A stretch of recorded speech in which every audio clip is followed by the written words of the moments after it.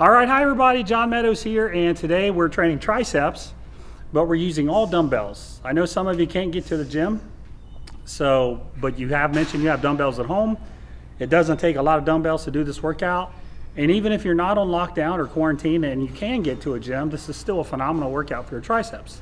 So this is my version of a dumbbell-only tricep workout. Follow along, I think you'll enjoy it. All right, so the first exercise we're gonna do is a kickback, but it's not a normal kickback. Normally you see kickbacks done like this.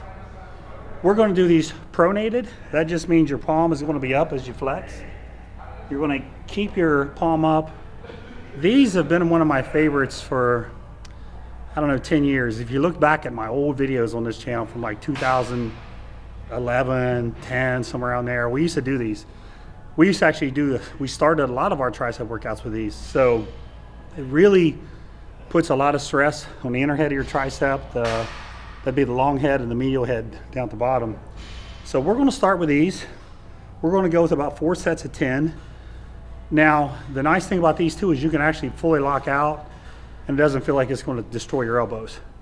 And normally what you see us do when we're training triceps is you see us use a rope push down or the spongy grips. You see some kind of push down to really get our elbows warmed up. So this is a nice exercise to get your elbows warmed up, get everything, the blood moving before we lead into the movements that are a little harder on your elbows. So this is a smart way to start your tricep workout as well. Those are sneaky. So 4 sets of 10 there. To get you started, you'll feel a pump starting really quick on these. Okay, set number 4 here. Again, don't be afraid to lock your arm out and flex. You're not going to damage your elbows. And that gravity, the way the weight is aligned with gravity, man, puts a crazy contraction on your tricep. Okay, so second exercise is going to be a dumbbell lying extension on the ground. I like to do these rest pause style. And a couple other things I want you to watch is when I lower the weight, I'm going to try to really stretch my tricep. I'll show you as I do it. And then as I extend my arm, I'm not coming back over my body, I'm going straight up. So I keep the tension on the tricep. Now the last exercise, I said lock them out. These you don't need to lock out.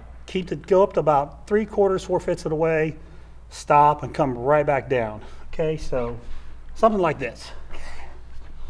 So come down and stretch. See how close the dumbbell is to my shoulder? So I don't want you up here. That's not stretching your triceps. I want you here. This is what's going to stretch your triceps. And then remember, straight up and back down. Pause, up. You can even do these with a little bit of an explosive tempo if you want.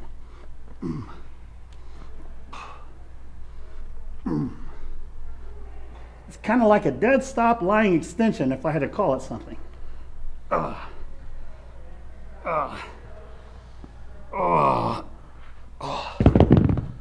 On this one, I want you to do 3 working sets, but before you do your working sets, I do want you to do a couple light sets just to get the form and to further warm up your elbows. I did 2 warm-up sets with just 20-pound dumbbells. Normally I would go up to like 40 pounds on this would be something pretty typical. So 2 warm-up sets and then 3 sets of anywhere between 8 to 12 reps is good. All right, our third exercise, I don't really know what to call it. I used to call them L extensions, just because you're going to take your arm down like this into an L shape. So we're going to do these 1 arm at a time. I really like these. It's a unique angle that really hits your whole tricep. So watch carefully on this one. So start over here. Now you're going to bring a dumbbell down just like this. Okay, you don't need to come back this way. That way, if you come back that far, you're going to put all the tension on your chest. So come up here so you still have tension right there. Now you don't need to lock it out either. 4/5 of the way up, constant tension right there. It really digs into that long head on the inside. Okay, other arm. Hello everybody, my name is Alexander Meadows and today I'm going to be doing this green triangle slack. So this is what it looks like.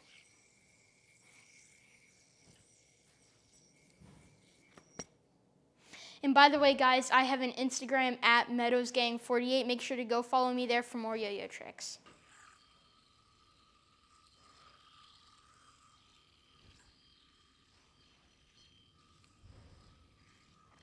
All right, so we're on our last set here.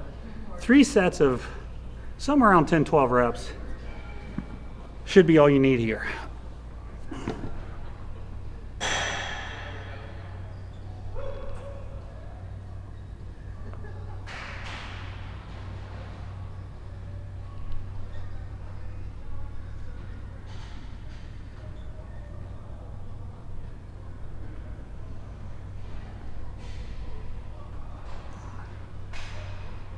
Okay, now we're on our last exercise, and it's going to be a dumbbell overhead extension.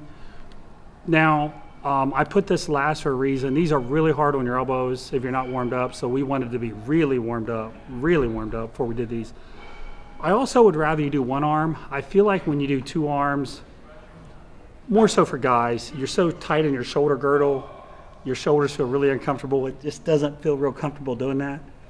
In fact, if I was going to do that, I actually would prefer you do a rope so you're not in so tight, so you could pull a rope up. But again, I would rather you do these with one arm so you can move it around so that your shoulder feels comfortable. Through the years, I've felt a couple pops in my shoulders doing these actually, so I always try to be real careful. So now we're going to work on the stretch. See where I got the dumbbell sitting back here? Maximum stretch, okay? Up 4/5 of the way, just like this, and move the dumbbell in an angle to where your shoulder's comfortable, so you don't have to go this way or out. Just whatever feels natural for you is the angle you should be using. Good stretch, up 3/4 of the way. Okay. I like to grip the dumbbell closer to the end too, right here. Clear up at the top just to get a little better stretch. All right, so 4 sets here. We're on our 4th set now. Again, I don't know, somewhere around 10 reps. So 8, 10, 12, something like that. I could feel my shoulders are a little tighter, so I actually changed my angle out a little bit just to relieve that.